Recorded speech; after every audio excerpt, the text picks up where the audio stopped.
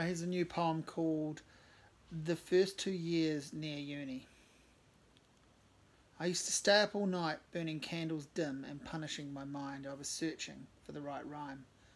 I cashed a petrol voucher in for a single cream egg so I could pocket the change. That would buy a dozen beers later on that day when the overnight essay was eventually out of the way, with its 1.5 spacing and a pretty decent bibliography considering I'd only read the back cover of one book, but I read it heaps as if there was a secret in there that might have helped to unlock the essay.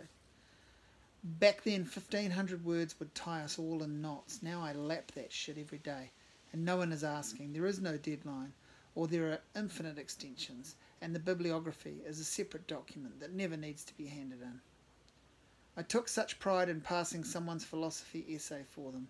I wasn't enrolled, but I guaranteed them a pass grade. It was a B- and I got a dozen beers for the night of no sleep. Someone gave me an old stereo and I spent $100 on records at $1 a pop. Instant collection. Would play my meditation tapes in one deck with Jean-Michel Jarre's Oxygen playing on the turntable as a special soundtrack to the spoken instructions.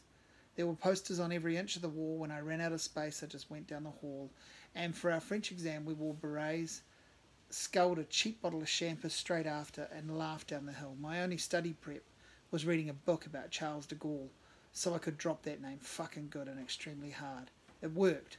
The B+ made me bulletproof. History classes were history to me after the very first. Politics was passed just by reading the newspaper, and I did like the English texts because they included On the Road and The Great Gatsby and things I'd already read or would have wanted to get to anyway. And hey, another easy pass, and that felt pretty good. And all of it was such a crock of shit and a whale of a time, and a lapse into its own special and very entitled faux madness. And when the year was over, no one wanted to live in a flat with me, and I couldn't blame them, and I didn't care. So I moved into a bedsit, let rats shit wherever they liked. It barely seemed to matter because I had Songs in the Key of Life on double vinyl and a lava lamp. I also had no chance of doing it all again. So, sure, I went to student health and stole the pad with the medical certificates, faked them a bunch, and got the law lecturer to agree that they were the genuine article. But when I phoned up for my results, the wheels came off, big time. I was a joke. And now I knew it too. Things had to change, but they didn't. And it sometimes hurts to think about it. Simply because it's so stupid, so utterly embarrassing. You might say wasted talent, but only one of those words is accurate, and it's no excuse. And it's the reason for the embarrassment. They were good times. I still told myself that. But even I couldn't believe it any longer.